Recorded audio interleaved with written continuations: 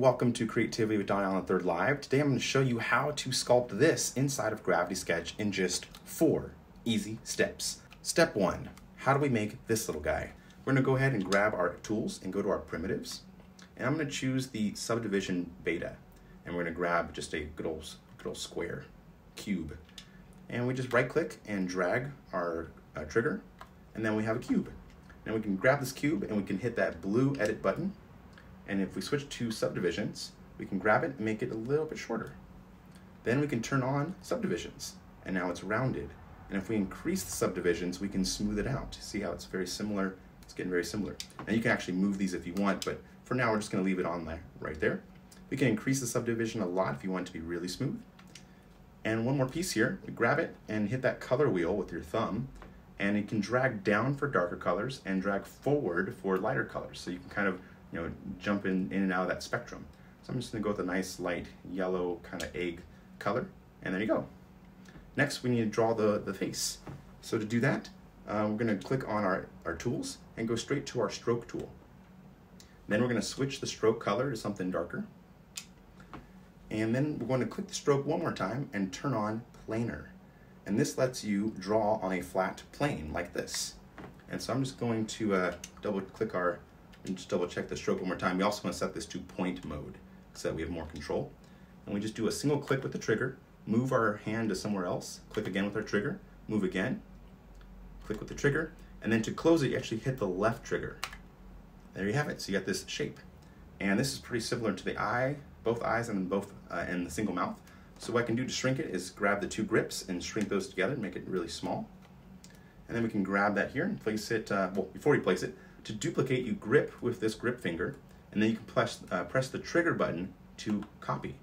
And then when you release that grip, it pastes that copy. Pretty neat. I'm going to grab this aisle again, and same trick, we're going to have it selected, and then now we have a copy, and we can like tilt the mouth if we want to make it cuter. Now we're going to grab all 3 of these shapes. This is our sphere of influence. We can grab them all, and if you hit that purple button, it groups them. So now it's one object. So we can take this group and just kind of squeeze it together on the face, let it calculate, and now we have that. Step 1, done. Step 2, how do we get this thing? Well, we're gonna start off with that same tool again. We're gonna hit that purple button and then grab our primitives. And I'm gonna grab a cube and turn on subdivisions. Then we're gonna use our right trigger to scale out a cube. We're gonna select it with our grip and hit the blue button.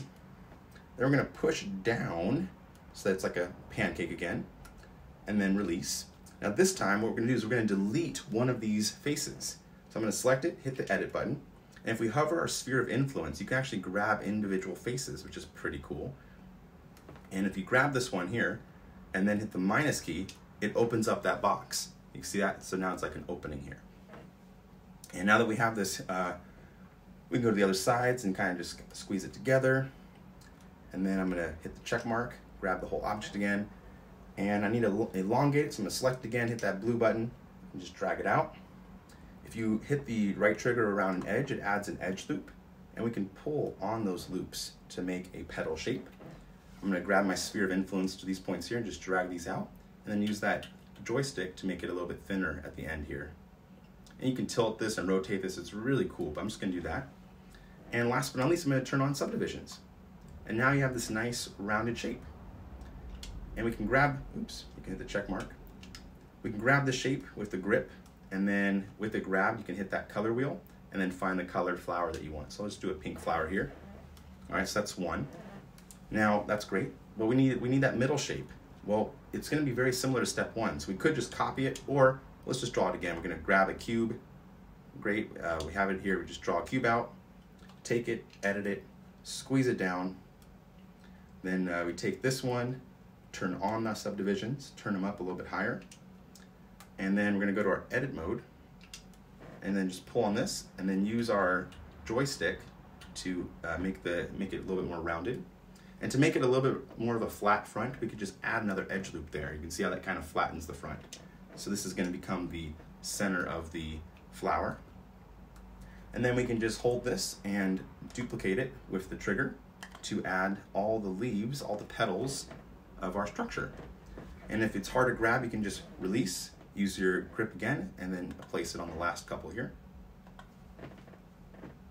Nice. And there you have it, step 2. And then you can grab this whole thing, grab both grips to shrink it down to get to the right scale. Okay, great, now we're on step 3. How do you make this thing? Well, it's cool, I'll show you. We click on this button, hit this thing, and we're gonna actually go to our stroke tool this time. And you're gonna bring up your plane. You'll need to use the trigger button to press the plane. And first we're gonna sculpt the leaves. So I'm actually gonna grab, actually I take it back. We're gonna sculpt the stem first. So I'm just gonna get a green color here. And if the plane's here, you can actually turn off this plane. So if I hit that purple button, click back on the stroke, we can turn off planar. So now we're kind of free to draw this anywhere. And we can just use our left and right slide on the joysticks to change the scale. And we can click, move your cursor, click again, move your cursor in 3D space, click again, click again, click again. And so very easily you can make really cool shapes. And at any point you can hit the left trigger to end it. And then you can edit this all entirely. So I can grab this here, hit the edit button, and you still have plenty of ability to change any part of the curve. Very friendly, very accessible, very, very nice tool. And you can delete stuff too. You can select it and then hit that minus button and then it's gone. Cool, so you got that stem, great. You can also go to the very bottom here, and with your bottom selected, you can slide right and left to taper the edge. So that's a really cool effect for lots of reasons, but we'll just do that here. So now it kind of gets a little bit wider towards the base like plants do. All right, now to make those leaves, what we're gonna do for the leaves is click back on here and we're gonna use a new tool called the volume tool. And with the volume tool, we're gonna turn on the point mode and we're gonna turn on planar. So this lets us actually create the volume of a leaf. And so I'm just clicking on here and making different points. Kind of trying to mirror my strokes here and get something right around here. And we'll just kind of close that volume here. Now, if it's not closing, what you might want to do, oops, let's click that again. So just kind of clicking up here. If it's not closing, you might press on that purple line and then it closes it. So there you have it, we have a leaf, but we need those lines on the leaf. And I think you already know how we're gonna do it. We're gonna grab that stroke tool again, but this time we wanna turn on planar. So it's on that flat plane, you can see it there. We're gonna darken it by pushing down on the color palette. And we can do a left click and move our cursor, and then that was a right click, and then a left click to end it. And then we will repeat this. We do a right click, left click to end, right click, left click to end. That was a little too fast, we go again. Right click, left click to end.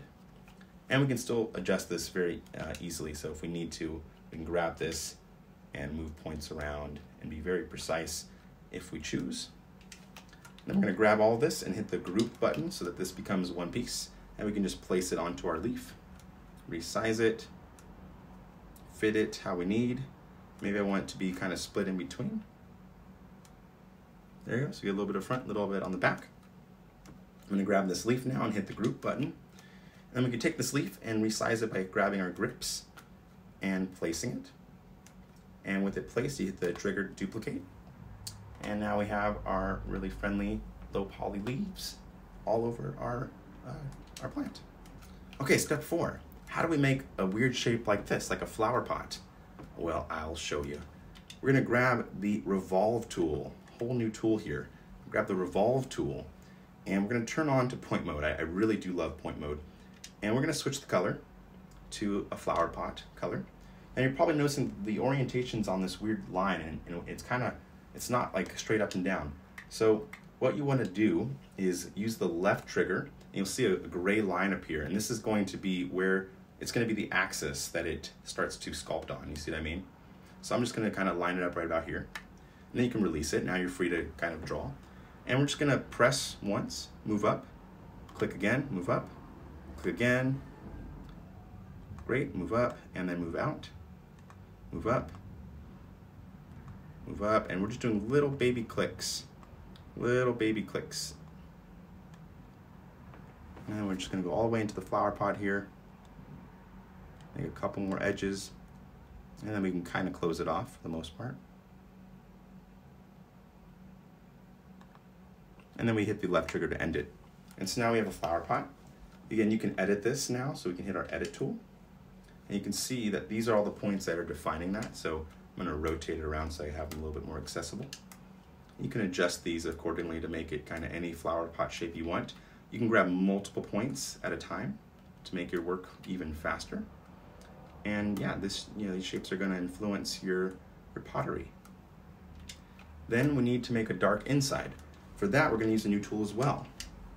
We could use this again, but instead we're gonna use the primitives. And then we're just gonna grab a regular old plane. And we're gonna make that plane the color of mud. And we'll just draw a square. You got the square, you can place it right in the middle here. And then to get that square to be rounded, we select it and hit the edit button and then turn on subdivisions. And I'll set it up to a little bit higher. And now we can just grab these points and just kind of hide them into our object. And we can move it down if we want the dirt to be a little bit lower to give it more space for the flower pot. So I'm just gonna move it down pretty low and make sure it's not coming out of the sides like right here. I'm just gonna push that in, rotate around, click in. Good, so we just got a little bit of dirt there. I might just go in the pot real quick and just move it up a little higher. Cool. Take a look, we've made all our parts. We did step 1, step 2, step 3, step 4. Now we can combine them. We can grab this piece and we grab this piece. So we'll just go ahead and put that flower right there. Oops. I like to group things, so I'm gonna grab this and hit the group button. And I'm gonna grab this, hit the group button. I'm gonna grab all of this, oops. All of this and hit the group button. Grab this one and hit the group button. And now we can just put together our potted plant. So I'm just gonna place that there, grab these two, maybe slide this way, and then grab our flower, place it here. Maybe I'll make the flower really big, really cartoony, really happy. It's kind of covering up our plants too much though, so I'm just gonna maybe make it a little bit smaller than that. And then grab a little happy face and slap it on there. Amazing. And then if you want to break your group, you can select it and then hit the purple break button. And this lets you go back in and grab individual elements again. So if I want to grab this leaf, I can do that and like replace it. Maybe it makes more sense to fan it up this way or something. Maybe I want to grab this leaf as well and kind of just orient it at a different angle here. Same idea with this leaf. Cool. And then we can grab that whole thing, that whole entire plant. Just grab a whole thing like this, group this, and now we could just duplicate our whole flower, rescale it, and have little baby flowers coming out of here as well.